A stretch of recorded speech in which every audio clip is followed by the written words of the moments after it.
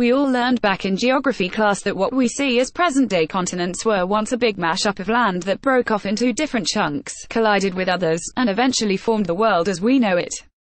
Still, there are some quirks about continental drift that we're still learning, and new research from scientists in Australia has revealed that a big chunk of land on their home continent actually originated in what would become Canada.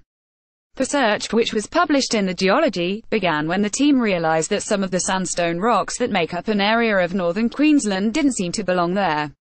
The rock was so different from what they were used to seeing that they decided to seek out its origins and were taken back in time, 1.7 billion years.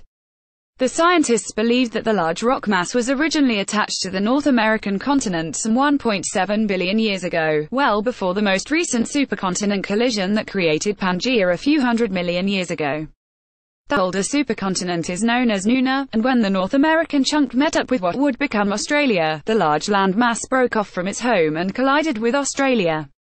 This was a critical part of global continental reorganization when almost all continents on Earth assembled to form the supercontinent called Nuna, Curtin University PhD student Adam Nordsvan explains. Our research shows that about 1.7 billion years ago, Georgetown rocks were deposited into a shallow sea when the region was part of North America. Georgetown then broke away from North America and collided with the Mount Isa region of northern Australia around 100 million years later.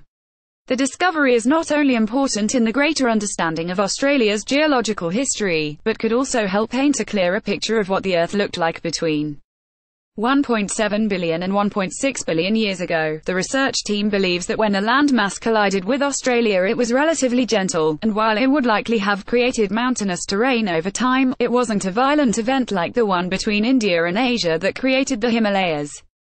Tags Australia, Canada, Earth, Geology, Nature.